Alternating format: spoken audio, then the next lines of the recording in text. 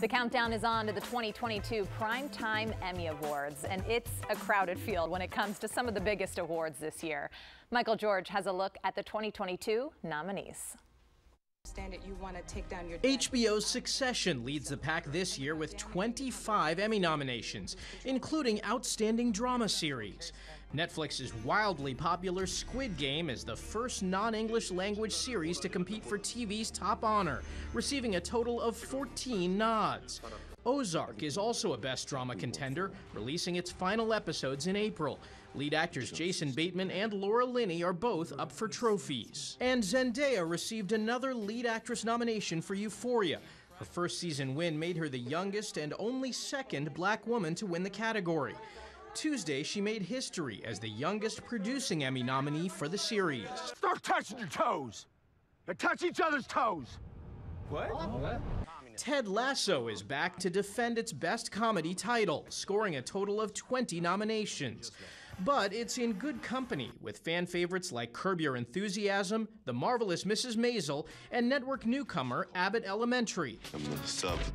I thought one of my colleagues here hired a stripper for me. Star and creator Quinta Brunson also made history as the first black woman to receive 3 Comedy Emmy nominations in the same year, including acting and writing. The Television Academy received a record number of submissions this year, which the Academy says indicates 2 things. 1, production is at an historic high, and 2, the quality of the shows we are all watching is also at an all-time high. There were some snubs in this year's batch, including only 1 nomination for the wrapped family drama This Is Us, and 0 for big names like Julia Roberts, Jennifer Aniston, and Jessica Chastain. Last year's reigning champ, The Crown, didn't meet the eligibility period for 2022. Trophies will be awarded in September. Michael George, CBS News, New York. Miri, This Is Us. I thought they did a great job this season. They didn't get mentioned, but hardly any network show did. Only Abbott Elementary on ABC. Everything else is HBO, Hulu, Netflix. Anything you can stream and watch on your own, right? Right. Well, you know, This Is Us, obviously one of the shows that I really love, but yeah. is it starting to lose some of its luster there? The other dramas might have held more weight this year. Probably, but I'm going for Ozark. They've got to win. That is like my favorite since The Sopranos. They're the modern day Sopranos, if you will. Got to win, hopefully. That's funny. I knew nothing about the drama category. All of the comedies, Marvelous Mrs. Maisel, Ted Lasso. Which I love too. Ted Lasso, yes, exactly. I must watch the happy things. Exactly, Ellen. We need a little laughter these days. We do. Well, you know what else we need? The Great Day Morning Mix. Okay. It's time for it. Well, Twitter wants billionaire Elon Musk to hold up his end of the deal and actually buy the company. And it's suing him to try to force him to do so. On Tuesday, the social media giant filed a lawsuit against Musk in a Delaware court. The lawsuit comes days after Musk sent a letter to Twitter saying he wants to terminate the $44 billion purchasing agreement. He claims the company is withholding data about the number of bots and spam accounts on the platform. Twitter says Musk's desire to end the deal is, quote, invalid and wrongful.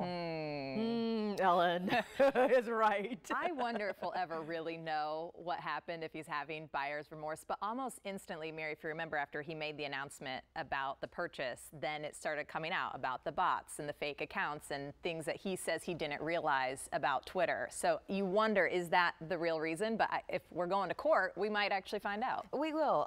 You know, Elon Musk doesn't strike me as a man who's not smart. Let's put it that way. I would suspect that if you're about to throw $44 billion down, you kind of know everything, right? Right. So, yeah. You would have done the research. We shall see. A divorce before they're even married. Yeah, exactly. All right, that one's going to get drugged through the court system. And also, we're going to get to the latest developments here in the back and forth between Washington Commanders owner Dan Snyder and the congressional committee that's been investigating allegations of workplace misconduct.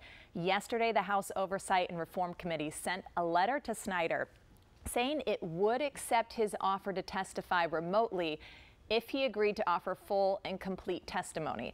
The committee now wants a firm yes or no from Snyder by noon today, Mary. And if it's a yes, Snyder would appear via Zoom for a recorded deposition on July 28th. So we're still waiting till the end of the month. But is he going to say yes? He's had so many excuses. I can't see a yes in our future. Let's go over some of those excuses, shall we? Right. Let me say this. The worst thing you can do when you get one of these types of subpoenas is to ignore it. And he didn't do that, but he most assuredly doesn't seem like he made it a top priority. It's not a dinner date invitation. I mean, do you really get to say to Congress, hey, you know, I can't make it this weekend. What about next weekend? You know what? Let me pencil you in. It's the look, right? It's the optics of it, and they just don't look good. He's put it off for so long now. You're like, what's about to come out? Now we're all going to be watching for sure because it's taken so long if he does say yes to hear his side of the story. Yeah, definitely. I'm all ears. Yeah, we are. I hope he says yes. Okay.